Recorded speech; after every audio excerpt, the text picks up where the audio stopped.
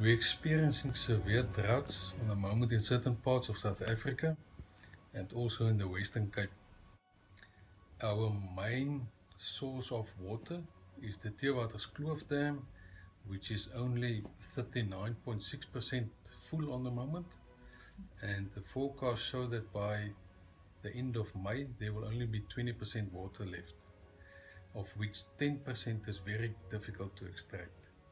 So our safety margin is actually very small at the moment.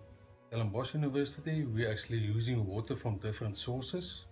We are using potable water from the municipality, and we're also using water from our dams, our rivers and boreholes. We are limited to category 3 from the municipality on the moment, which means that we're not allowed to use water with hose pipes, we're not allowed to wash cars, we're not allowed to use automatic sprinkler systems, and we must actually water by bucket.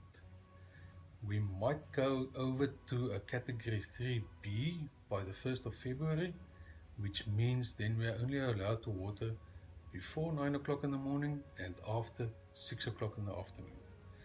And that needs to happen with buckets.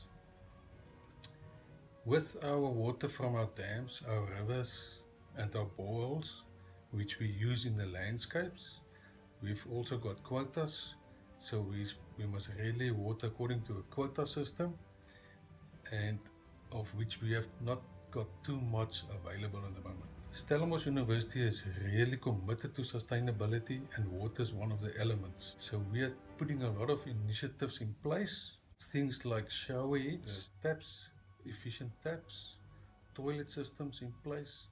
We are putting water-wise gardens in place, which use endemic species and less water. We also put permeable paving in place, where we actually can put water back into the ground levels. And we are also trying to speed up the repair of leaks. And I urge you guys, please look after every drop of water so that we can save it.